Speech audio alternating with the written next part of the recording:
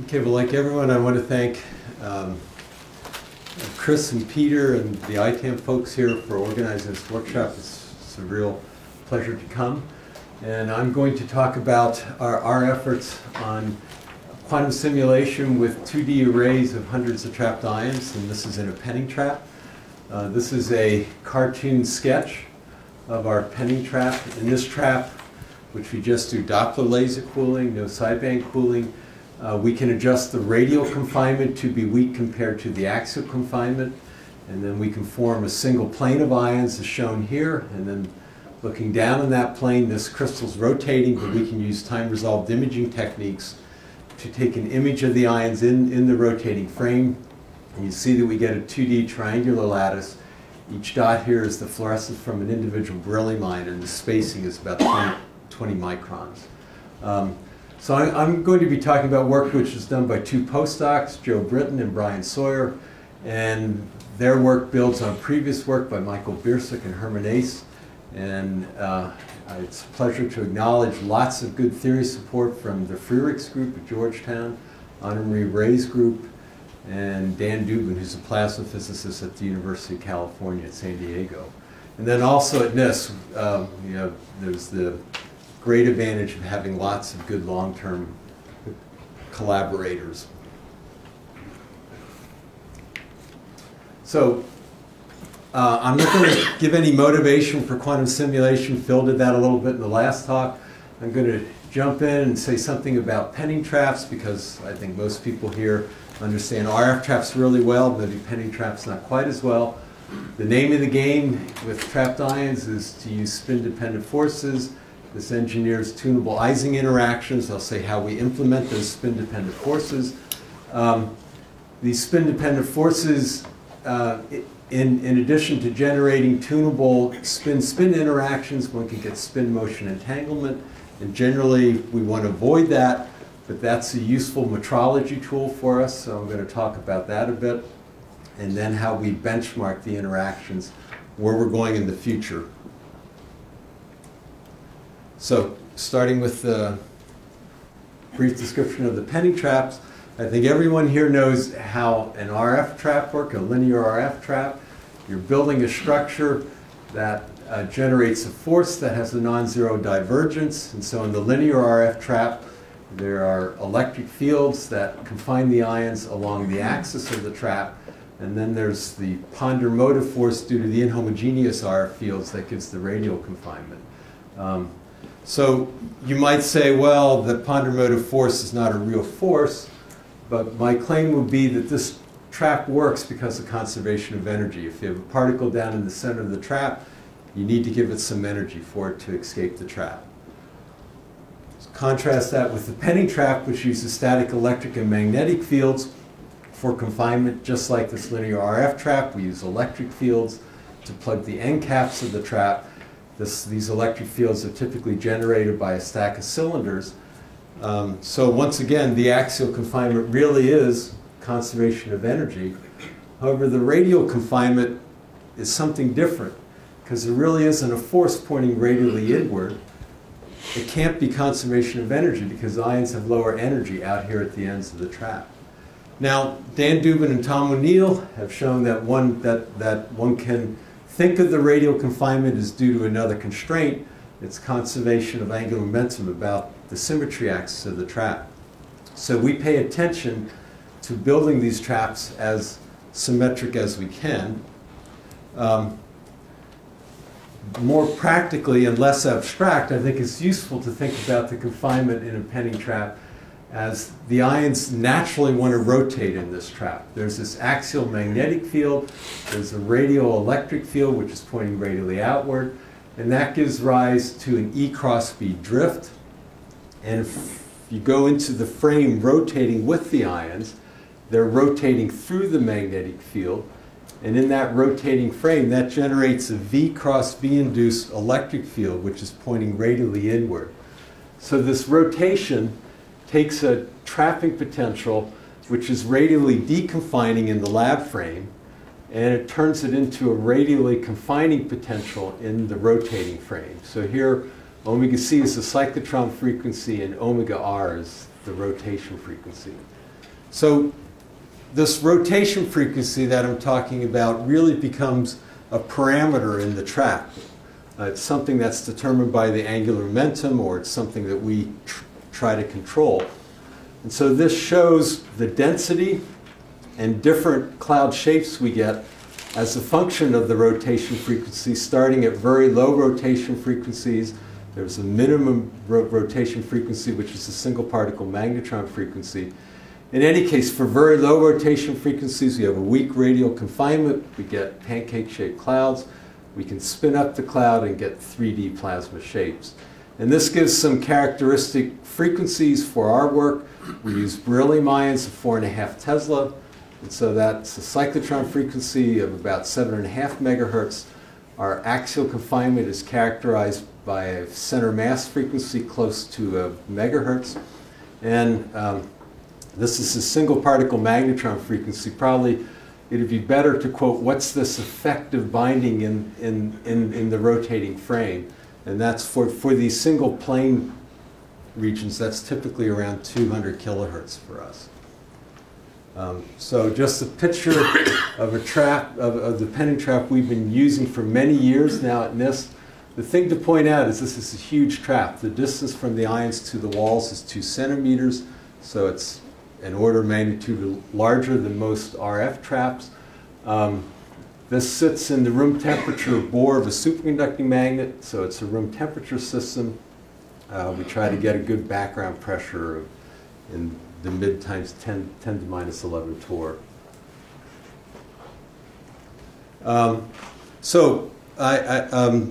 This is something Jake touched a little bit about in the opening talk of this meeting. We can work with large numbers of ions in a penning trap more easily, I think, than in an RF trap. And here I have to give credit to Michael Drusen and other people in here who've shown that you certainly can work hard and laser cool tens of thousands of ions in RF traps. But this is just easier in a penning trap. And probably one example I can give to try to convince you of this is this work from this plasma physics group at the University of California at San Diego, where they used Doppler laser cooling to vary the temperature of greater than 100 million magnesium ions in their penning trap. So the type of crystals that form in this trap depend on the shape. If we're in a 3D plasma shape and the cloud is large enough, we get body-centered cubic crystals. If we go to this planar regime, we get a triangular lattice, as I showed in the first slide. And just review some features of penning traps for quantum information. Because we use static trapping fields, it's easier to generate large voltages with static fields than with RF fields. So one can build a large trap and still have a reasonable confining frequency. The ions are far from the trap electrodes. That should give us low heating rates. We can form 2D and 3D crystals. This triangular lattice is interesting for magnetically frustrated simulations. I'm not aware of lots of penning trap efforts. I know there's one at Imperial College, which is focusing on small numbers of ions, and Michael Biersik's building one that's using, where he plans to use beryllium ions and laser cooling as well. One feature that's maybe not desirable, but we have to live with, is that these ion crystals rotate, but we can control the rotation very well, and so that makes that makes detecting individual particles or spins possible. And so I thought I'd say something about this rotating wall technique because it's very important in our work. So it's implemented in our present trap with 6 azimuthally segmented electrodes which lie outside the main cylinders. And then we apply sinusoidal voltages with different phases to these 6 different azimuthal sectors. And that generates a quadrupole field, has potential x squared minus y squared. But then we make that rotate, or that naturally rotates at half the drive frequency that we're putting on each of the segmented electrodes.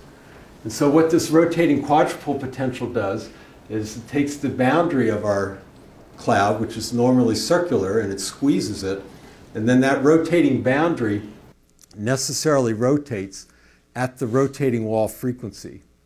And so that distorts the boundary to being elliptical, and this then applies a torque that tends to drive the rotation frequency of the cloud or the crystal to equal the rotating wall frequency. And so this works very well for our low temperature for our crystals. So I'm going to show here a video where we're looking at a side view image of a cloud where the rotation frequency is around 60 kilohertz, and then we adiabatically ramp this rotating wall frequency down to where we get a single plane.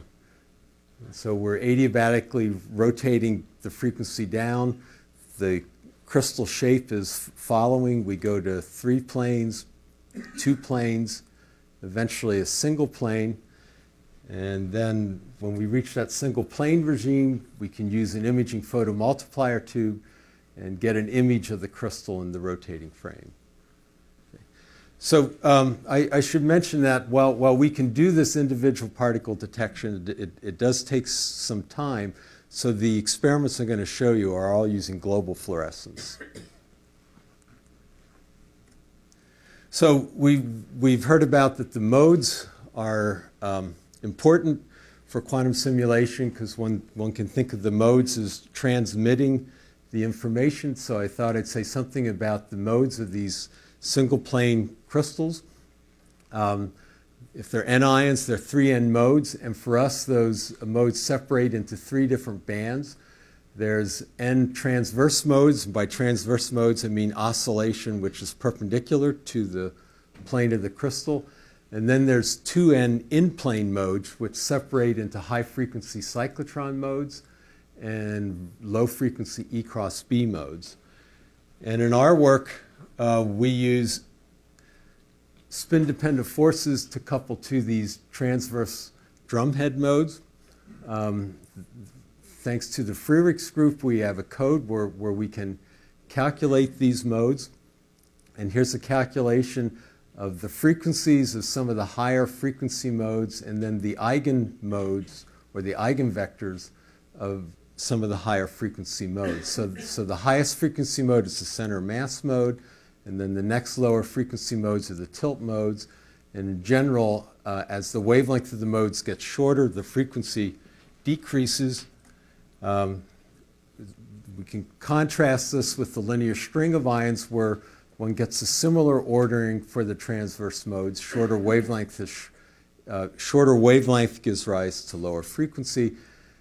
Interestingly, we get the biggest gap between the tilt mode and the center mass mode. Well, that's the smallest gap in the linear string. So there are some quantitative differences. This is shows a calculation of the 8 highest frequency drumhead modes and then the 2 lowest frequency drumhead modes for single plane crystals of 331 ions. And we can, using a spin motion entanglement technique, we can detect these modes. And this is just an advertisement for something I'm going to talk about later. So at high magnetic field, what do we use as our effective spin? Let's say a little bit about this.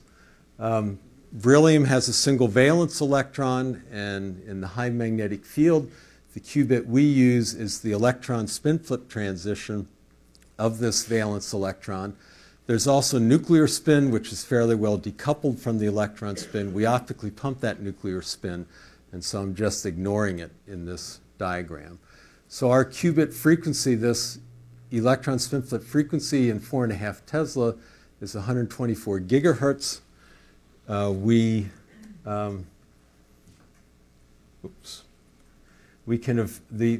upper state is a bright state in the Doppler cooling laser beam, and then we can efficiently prepare the spin-up state by optical pumping techniques. And then we use microwaves at 124 gigahertz to do global rotations of our qubit.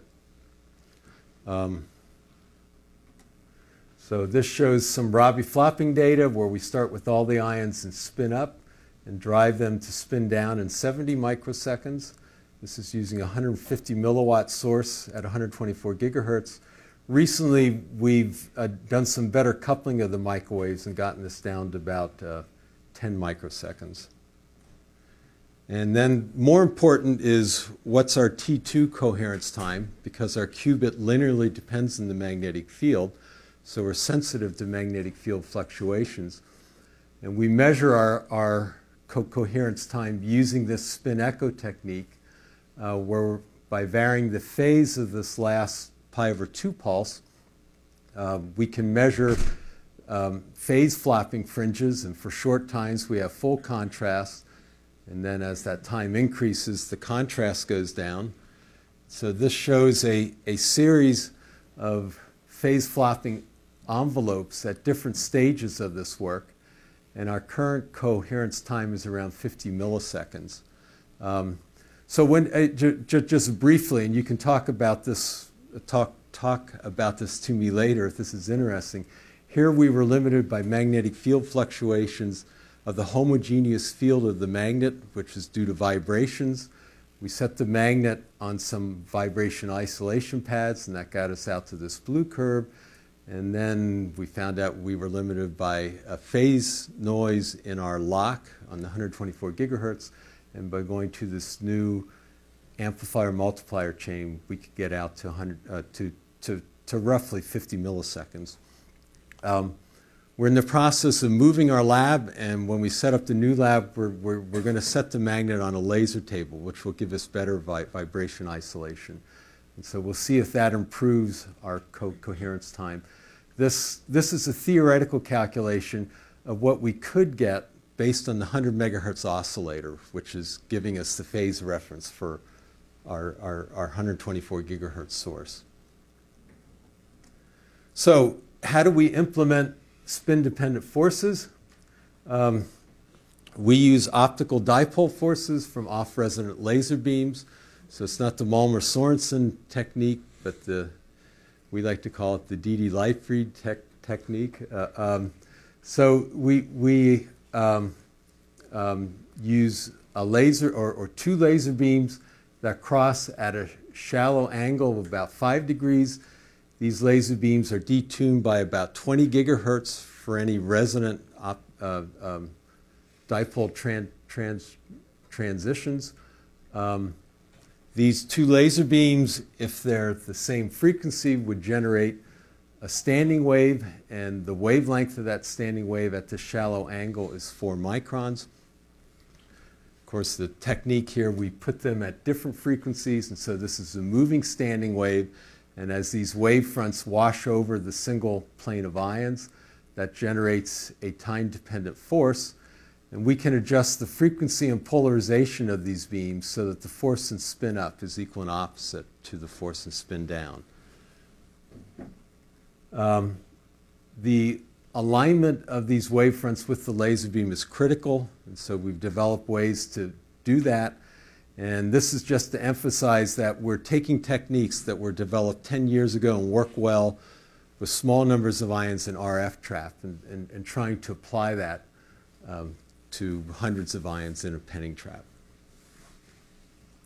So just briefly, this is following work of people, some who are in the audience here. Formally, we're setting up an interaction where we're globally coupling the axial coordinate of each ion with the spin degree of freedom, and then you can plug in a normal mode expansion in terms of the drumhead modes for that axial degree of freedom, solve for the evolution operator, and you get two terms. You get a term which is linear in the spin degrees of freedom and a term which is quadratic.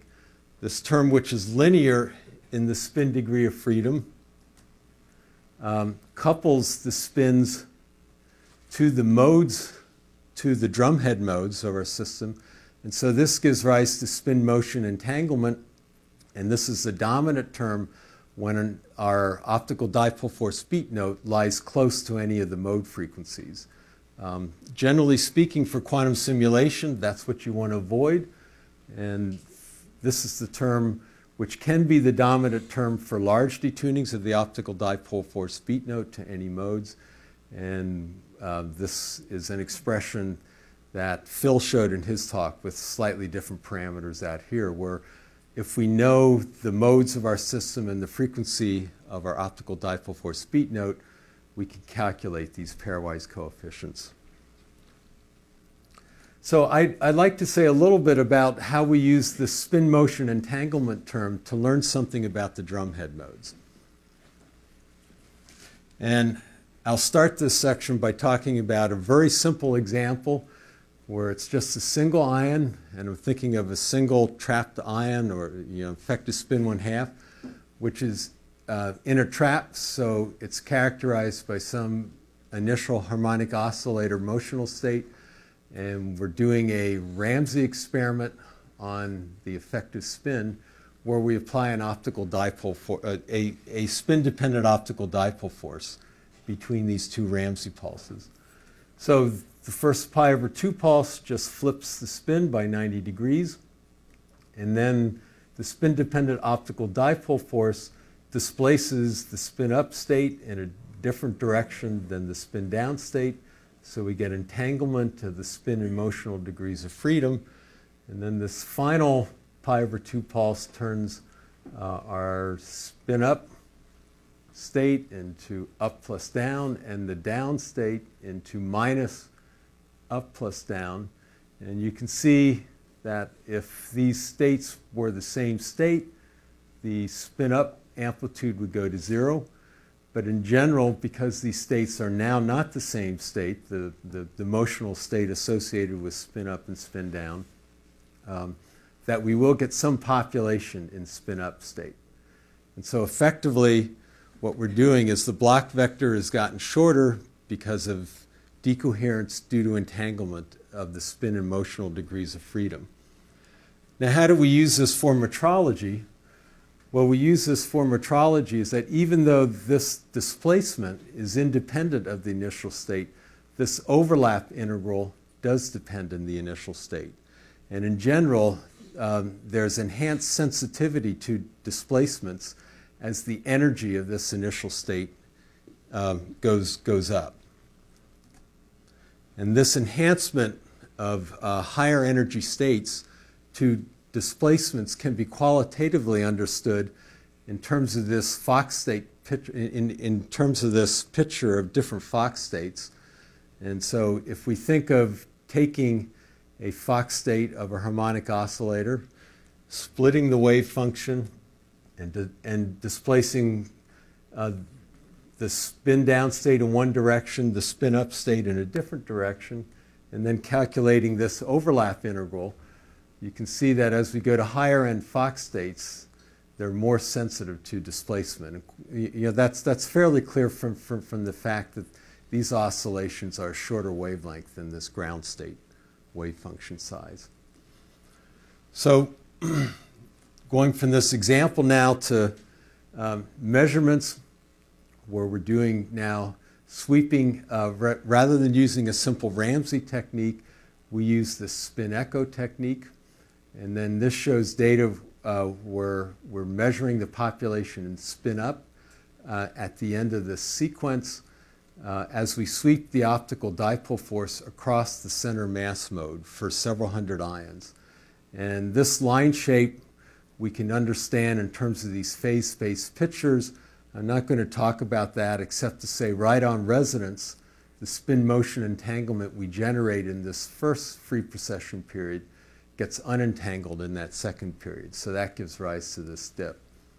So we can superimpose in this curve different calculations of the signal we expect, assuming a thermal distribution corresponding to different temperatures.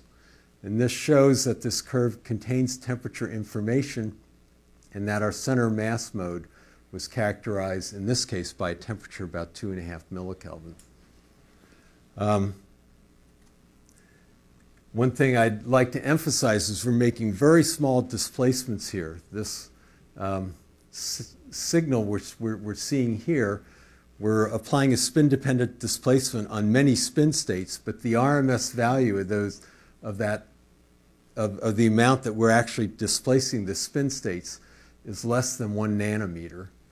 And just to give that a little context, if we compare that to the thermal spread of an individual ion, that's roughly 250 nanometers in our experiment, and compared to the ground state wave function size of the center mass mode, which is about 3 nanometers. So is this basically at the Doppler limit? I'll get to that in one sense. This is a little bit above the Doppler limit. The limit I'll get to that. So we can now broaden the sweep and start a little bit above the center mass mode and now sweep down to lower frequencies.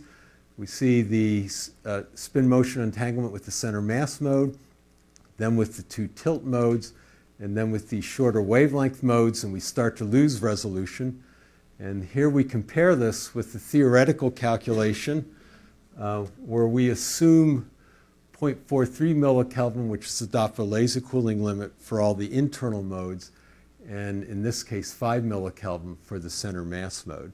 So this is telling us that our center mass mode is hotter than the other modes, which are consistent with the Doppler cooling limit. We understand this now is the way we were doing the Doppler laser cooling, the radiation pressure was offsetting the center mass mode from the center of the trap by around 10 nanometers, and we were turning that off non-adiabatically. And so by turning that off adiabatically, we've been able to reduce the temperature of the center mass mode to close to the Doppler cooling limit. By doing broad sweeps down to DC, we can measure the bandwidth of these modes, and we do this here as we vary the radial confinement. And so as we increase the radial confinement, which corresponds to larger rotation frequency, we can push this lowest frequency mode down closer to DC. As we lower the rotation frequency, we get a narrower bandwidth to modes. The blue curve here is a histogram of modes based on the Friedrichs code, and we see good qualitative agreement with that. The other point I'd like to make is these lower frequency modes are all the short wavelength modes, and we can couple to those modes even though we're using a uniform spin-dependent force.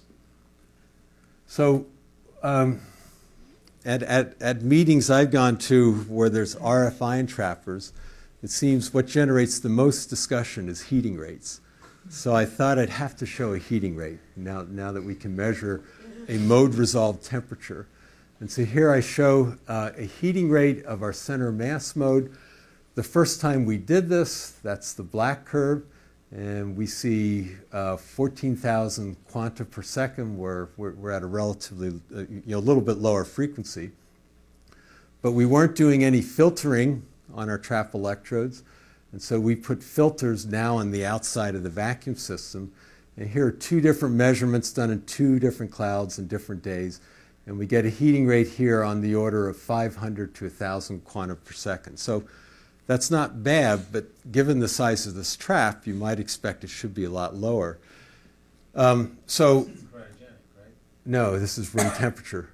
So, but you're getting at probably, we think that this method that we're using to measure the heating rate is sensitive to heating due to background gas collisions. And a heating rate of about 1,000 quanta a second, we believe, is consistent with background gas collisions. So that might be what we're measuring here.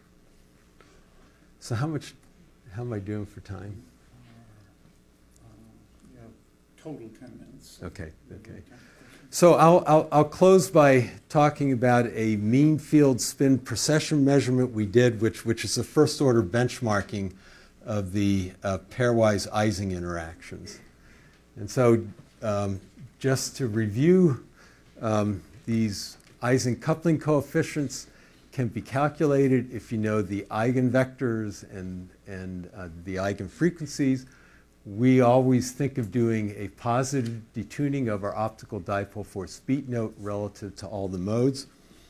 And here's a calculation of the different pairwise Ising coupling coefficients as a function of separation.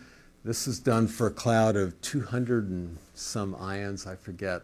anyways, as one changes this detuning from very small detunings to large detunings, one goes from interactions where there's no dependence on distance to interactions where the strength falls off as roughly 1 over d cubed.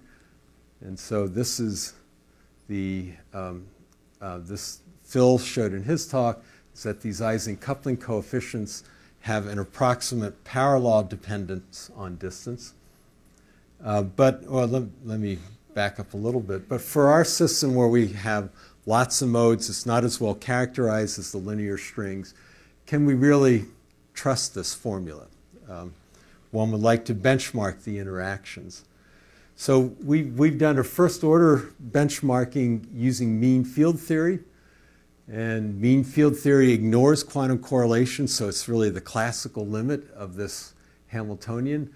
And one can readily show that the mean field limit of this Hamiltonian can be written like this.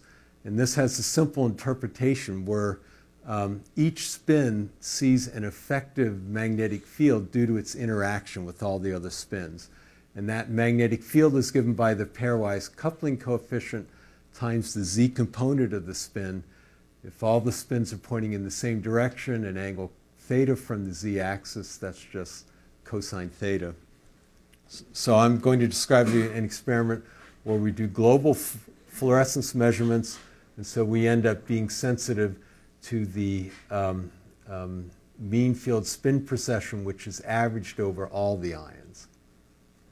And one characteristic of this mean field spin precession is it depends on the angle the spins make with the z-axis. So the mean field spin precession is in one direction in the northern hemisphere, the opposite direction in the southern hemisphere. And so we can measure mean field spin precession and separate it from normal Larmor precession using a spin echo technique. And this shows data where we see spin precession in one direction in the northern hemisphere, the opposite direction in the southern hemisphere. We fit this curve and extract a value for the mean pairwise coupling coefficient. We can separately measure and calibrate our laser intensity. And then here we make a plot of this mean field coupling coefficient as a function of the detuning from the center mass mode. And the points are experimental measurements. The red is a theoretical calculation. And so at this classical level, at least, we're getting good agreement with the strength of the mean field coupling parameter with what one expects from this theory. So what's next? Well, we'd like to benchmark this system at a higher level. It would be nice to benchmark quantum effects. And thanks to some theoretical work that's possible, in particular, Michael Kastner and then also Michael Foss-Feig, who's here, have done some calculations that show that if you do a quantum quench, and so the quantum quench I'm talking about here is if you put the spins along the x-axis, which is the transverse to the Ising interaction, and then suddenly turn on the Ising interaction. And then one can calculate the depolarizations of the spins and the second order spin correlations. And so we've started looking at this, but our system isn't clean enough yet to measure these quantum effects. And one of the reasons it isn't clean enough is because of spontaneous emission. And so we're in the process of increasing the angle which these two laser beams cross at, which generate the optical dipole force, by a factor of 7. And this should increase the ratio of our coherent interaction strength to spontaneous emission by 7 squared, or 50. And in order to do this, we have to build a new trap. And so we're in the process of assembling this trap. One feature of this trap that we're going to implement is we're going to have a larger number of rotating wall electrodes so that we can implement an m = 3 rotating wall. And so if this works, this would be nice, because in our present system, we have a triangular lattice in the center of the plane, and then we have a boundary which is elliptical. And so as you go from that m=3 symmetry to a different symmetry on the boundary, there are necessarily crystal defects. And so here we can match the boundary. I have to press this thing pretty hard. Here we can match the boundary with the underlying crystal symmetry and make more perfect crystals. So we'll have to see how well this works. And I'll close, I think my time's up, just by showing the guys who did all the work, Joe Britton and Brian Sawyer. And Adam is a grad student at the University of Colorado, but worked for Jim on this code which calculates the modes of our planar crystals. So thank you.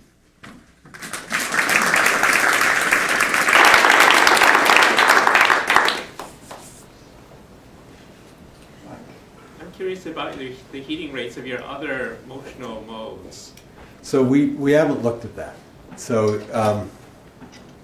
that's a good question. If they were the same as the center mass mode, then you might think it's background gas heating, because that should be democratic in heating all the modes. So that's a good it's a good comment. And if I may follow up on that, do you think you can make superpositions of your motional modes?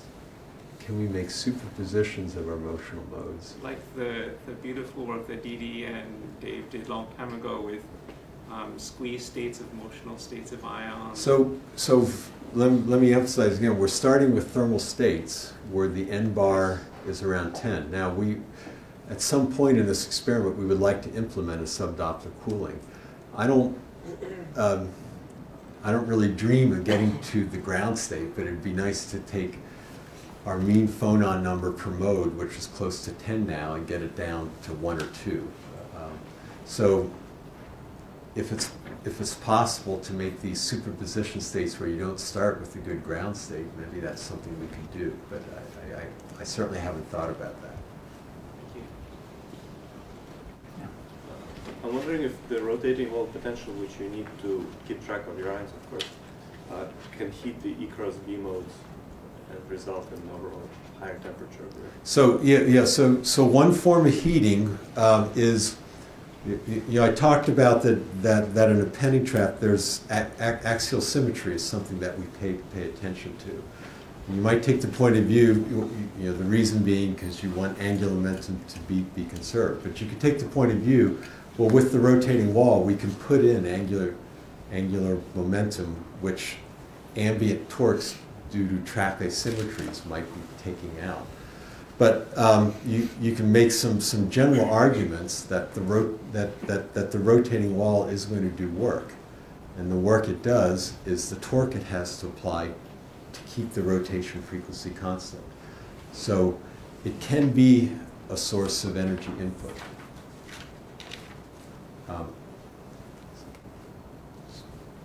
Is there coupling between this in-plane modes and the out-of-plane modes that could result in decoherence?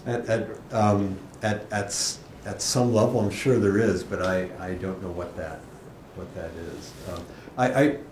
I should say that in a different configuration, in a 3D plasma shape, back in 2004, we measured the torque that the rotating wall has to apply in order to keep the rotation frequency constant, and calculated the energy increase that was putting in. And it was smaller than background gas collisions. But I hesitate to take that result, which is on a different configuration, and immediately apply it to our single planes.